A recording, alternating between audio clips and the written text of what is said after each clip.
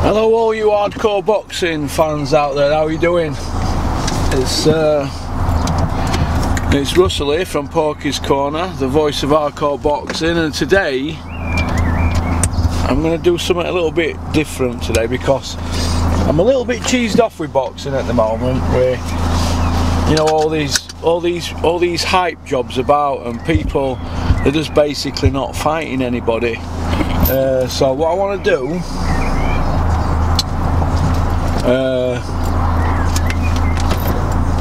so go steady over this, don't want to damage my wheels, I've just had them done.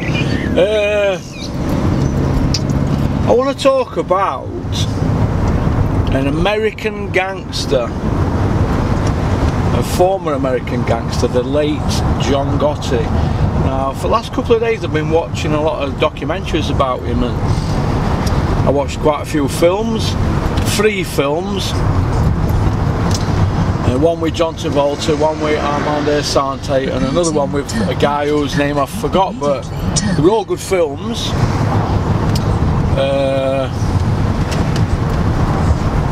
And I think that I've not got anything wrote down, it's just that looking from the outset, I think that the guy, John Gotti, I think he beat the system. He beat the system, and I think you've got to applaud that. Now, I know there's a lot of haters out there that are going to hate on him, and I've watched other documentaries as well, other interviews with John Elite and Sammy the Bull Gravano. How can anybody take those guys seriously? They are. And then immediately turn left. They're rats. Who's going to listen to a rat? Or in England we call them a grass or a wrong'un, or if you're from Manchester they call them a midnight. I like the one midnight myself, but I also like the word grass. That's what they are, grasses. But I think John Gotti, from humble beginnings, rose to the top of an industry, taking in $500 million a year, and his own cut, they say, were $12 million now. That sort of money is Merrill Lynch, innit? You know, bankers. It's investment bank money and chief executive officers, CEO money, Fortune 500 company money. So the guy, I think, is a genius. He beat the system in his profession, which basically is being a gangster, isn't it? Now I've always been fascinated by gangsters myself, probably because they go against the establishment, don't they? You know, the gangster. I'm not saying I've ever been a gangster. I've served 10 years in prison over a 12-year period. From 91 October till May 2004. I also did a month in 87 when I was 16 years old, and I did 15 days in 2015. So what's that? 123 months and 15 days. So I like to think that I have spent time in prison with people who were from that kind of cloth. And when I were in jail, when I were a young lad, I knew who the people, I know who the main guys in there were, and it weren't me when I were a young lad. I'd like to think that when I got to my mid to late 20s that I more or less, I knew how to play the game when I were in there, but I was like a little dormouse when I first went in there. Like a little dormouse, but I have to give somebody like John Gotti respect. There's people that can say he's a thug, he's a killer, he's this, he's that. They didn't go around killing innocent people, did they? Kill people that were going to kill them. I mean, I keep seeing all this, kill Paul Castellano. Oh, poor little Paul Castellano. Who were going to have him killed? They were going to have John Gotti killed, and his brother. You know, and his pals. Or in America they call it his crew. Whatever. So, as far as I'm concerned, The guy's a legend. The guy's a lion. The guy's a big dog. He's a big dog. Now people might say, oh Porky, we're not doing a boxing video, what are you doing this for? What are you going to be doing next? Your favourite chocolate bar? Yeah, I might do. But I just think that he has to be given respect, and I see a lot, I see not that many, but a few disrespecting a guy who, on his last sentence, he served 12 years and ended up dying in there. He died in there, man. First exit. He rolled the dice, didn't he, and that was his outcome. I mean, they say he was a degenerate gambler and he didn't win much, but this is how I look at it, right? He rolled the dice and his legacy lives on, doesn't it? And I think that you have to respect that. He looked to me, right, from what I've seen and heard and read, that he loved everything about being a gangster, as his son John Gotti Jr. said. He loved it, and there's nothing like job satisfaction, is there? I work with a boxing promoter, Dennis Hobson, right? The money is terrible. I do this YouTube channel, the money's even terribler. But I enjoy what I do. It's better than sweeping floors in a prison, innit? For £7 a week. That documentary I watched, and then I watched the film and the ending for John Gotti. I didn't like the ending. There were a lot of things in it I didn't like. I didn't like the fact that he'd been through a lot of hardships as a kid growing up. I felt for his wife and his family when the son Frankie died, and little things like that. People, them kind of things can mix people up. I think that in his early career, when he got married, I think he tried to go straight. You know, he had a few jobs and that, but it just wasn't for him. Like a cop car following me. Unbelievable. But it is, isn't it?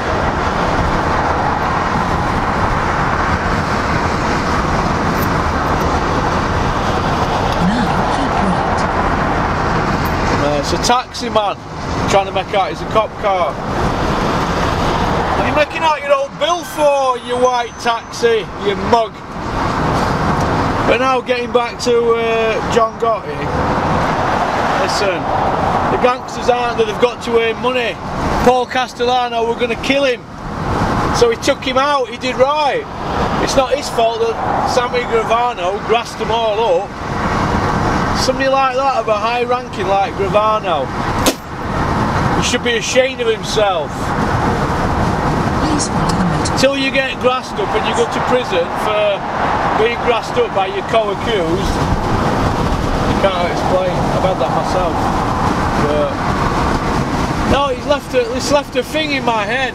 You're watching that stuff, watching the documentaries about him. It's left it's all come back to me how the time I've spent in jail and that, and I think a guy earning 12 million a year and he's ended up like that, but he's ended up serving prison like that. But you know what, when I say that he beat the system, this is how I look at it. 3 not guilties, whether it were jury tampering, whether his pals had scared witnesses off, so what? The system's there to be beat, innit? That's as far as I'm concerned. The Americans beat him at his own game, didn't they? They took his lawyer, Bruce Cutler, they wouldn't let him defend him for his 4th trial, would they? How bad is that?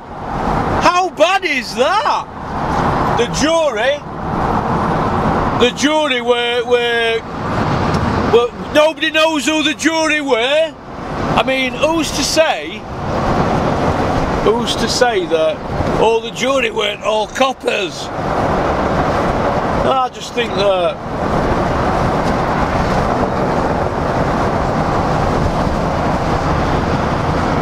it's bad what's happened. I just think it's bad. I just think it's bad. I think it's bad. I think he got a raw deal. leaves a bad taste in my mouth.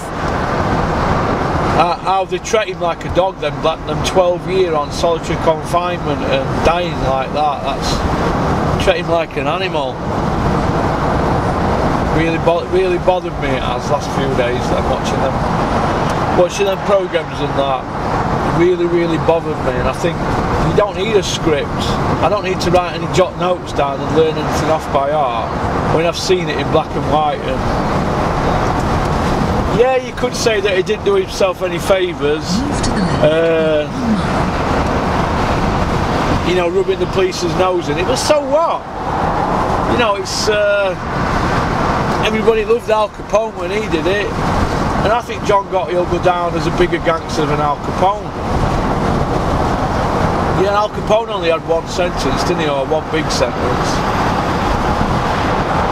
The lifespan's short, isn't it, those guys? Like, what was Al Capone? 48, 49 when he died, was he? My age, isn't he? 49. So, I don't know, I just think it's bad what they did to John Gotti. What they did to him, they wouldn't even let him have his lawyer. Don't you have rights in your country? They won't even let him have his lawyer. Come on. Hey?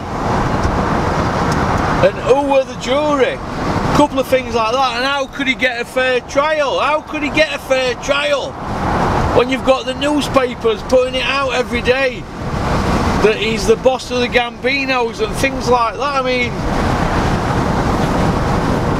I just think they stitched him up with a dodgy jury. I do. It was stitched up like a Buxton Christmas turkey.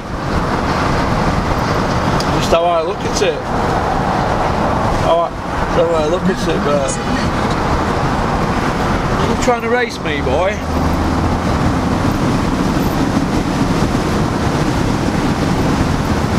But reading through it, I don't know if this is true or anything like that, but that Lufthansa heist from, is it JFK?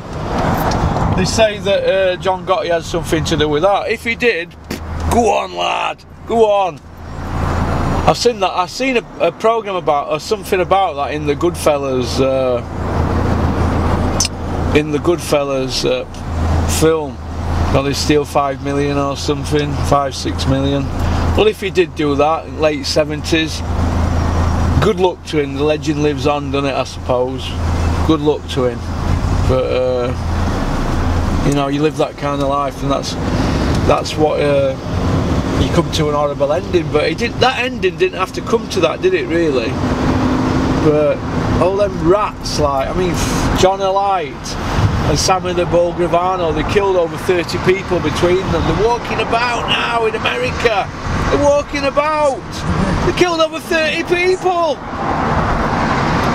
Where's their pride? Where's their self-respect? It just leaves a bad taste in my mouth. The whole episode of that, it just could have been so much better. I really feel for John Gotti's family, I do, honestly. But then again, I know kids who are in jail now who've been in years, and they're getting treated, they're getting exactly the same, similar treatment of British government. And I don't know, but I just think that the stories that have been told on the YouTube programs, I know which ones I believe, and I don't believe John Alight's rat like that. Rat! Or that Gravano. I mean, Jesus, killed his brother-in-law in cold blood. I mean, hell. And then profited off it in a book. I mean, they played chess with, John Gotti played chess with the American government, and they wanted him so bad that they let a murderer go onto the street. They wouldn't let him have his lawyer. They played dirty. But he played dirty as well with them, John Gotti, didn't he? But you can't take the government on. But the reason people keep saying, oh, why do you look up to somebody like that? I don't look up to somebody like that. I admire somebody like that. Because they're taking the establishment on. I mean, did you see all the people outside the court when John Gotti got sentenced? They ransacked the court in New York or outside it, jumping on cars and that. That is when somebody's good in the community. Look, when all's said and done, we're going to talk about him in 200 year, 500 year. There'll never be another one like him, and I think for that, big respect. Big respect. Massive, massive, massive respect.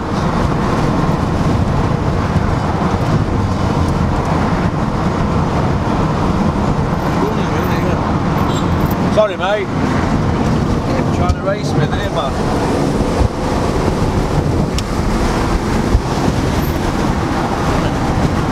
Camera, sit still. But yeah, I just think it's a sad ending. I think it's a sad ending for him, having to visit his family. His family having to visit him behind a screen. I mean, we don't even have that in England unless you're in block. But in England, when you get sentenced, you don't just get sentenced to solitary confinement. There's a middle ground. You go into the jail as a standard. Everybody's equal. If you misbehave, you go to basic. Then you're behind a screen, or I were, on visits.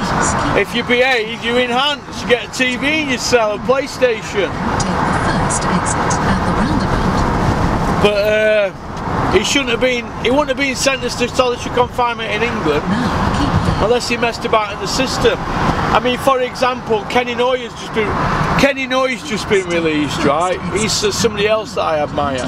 He's just been released 6th of June after serving 21 years on a life sentence for murder. Now, take the first exit. Now, as far as I'm concerned, Kenny Noye done his time. He'd also got 14 years for Brinks-Mac gold bullion. So if Kenny Noye can get out, if John Gotti were in England, he would have got out. He would have got out. They've not got him killing anybody, have they? It's just chit-chat. That wouldn't have stood up in England. And how the American police went about getting the evidence, right? How they went about getting the evidence leaves a bad taste in my mouth, because didn't they bug that Mikey Parliami's mum's apartment or something? Did they have permission to do that? I don't know, but it just leaves a bad taste in my mouth, the whole episode, and I feel so sorry for the guys' families and that. I do, honestly. I do, because I know what it's like to be in prison for years after year after year. You know, I respect anybody who goes to prison if they're trying to put food on the table.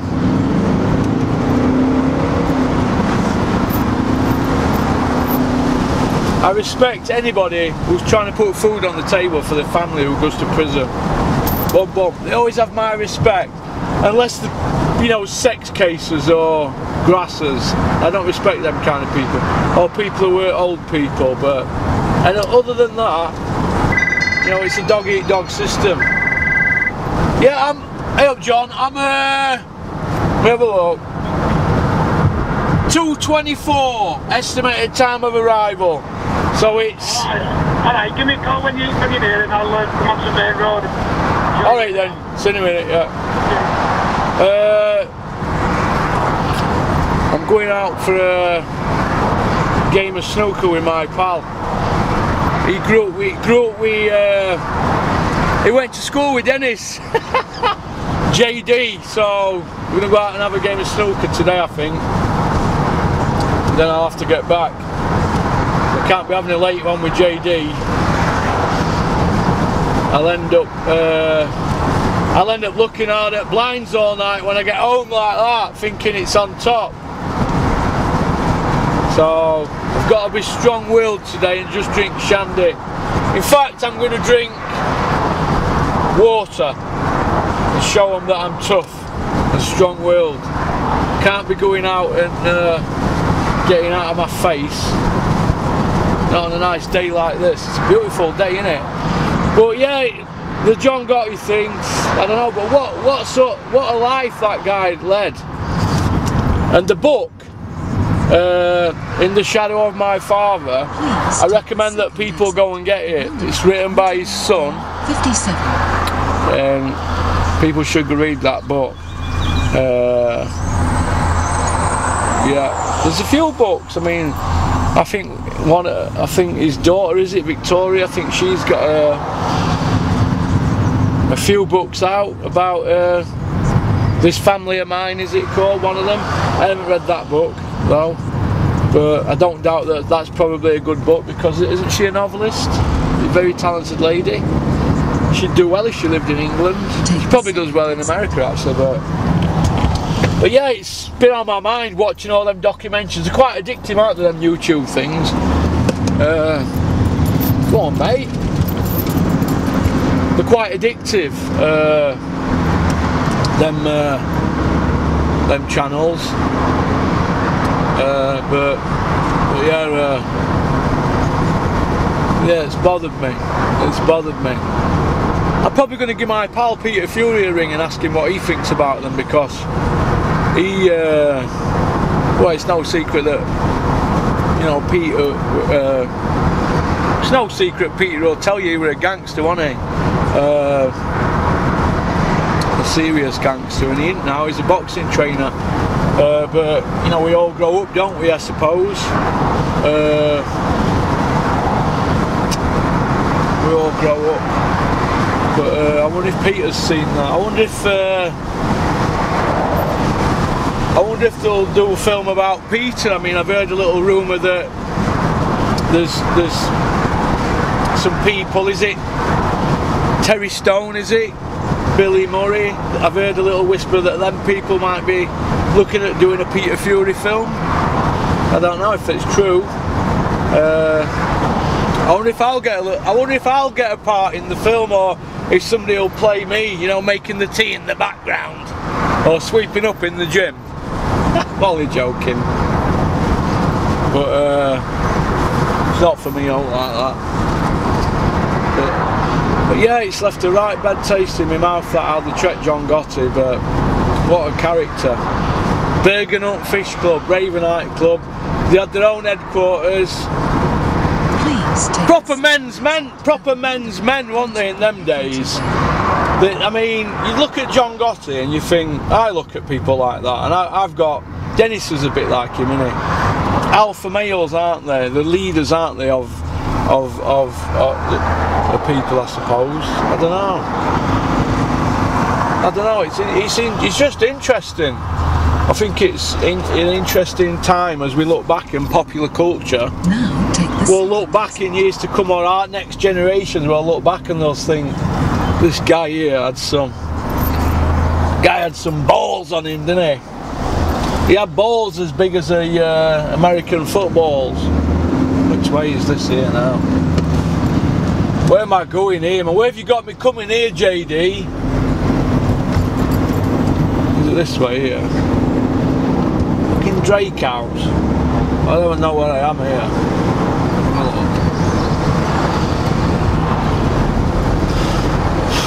Yeah, straight on.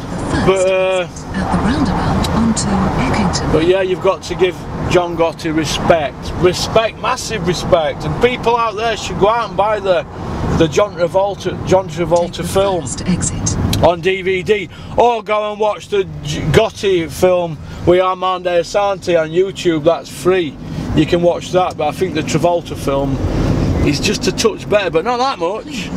But I've got bigger stars in it, hasn't it? John Travolta, Kelly Preston, bigger stars in it, better production, I think, but still a good film. I mean, will that film get an award? I think it should do.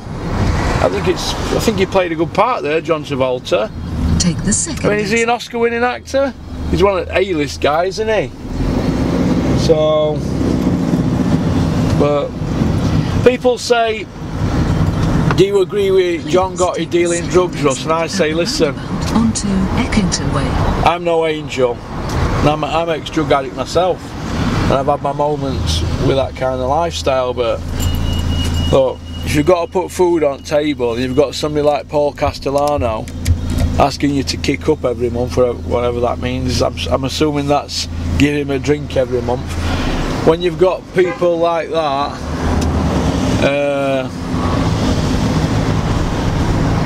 you've got to do things like you to get money in. So But Take the second exit. nobody's nobody's saying John Gotti's an angel, and they're saying he didn't play by the rules by doing that, but no. We're talking mob life here, aren't we? You can go out and murder somebody, but you can't go out and serve somebody some drugs or be involved in something like that. Look, at the end of the day, this is how I look at it. You've got to put food on the table in that lifestyle, haven't you? Or you've got somebody wanting to put a bullet in your head every night, every week if you don't kick up. But we're on here 25 minutes. So it's just, I just think that John Gotti has to be respected. It's just, do you know what the whole episode of watching them documentaries and films is the way he died. It's bothered me. It's bothered me for a few days. It really bothered me. I just think it's so sad. They put his family through all that, man. And him, and what a tough guy to go through all that and not complain. Jesus. Can you imagine today's generation? They would have been bitching, complaining and putting applications in to complain to prison governor. But look at that, Alpha and Mayo Me Too. I used to have one of them. They sound brilliant, but they're a bag of shit. I had a 3-year-old one. It went like shit off a garden shovel.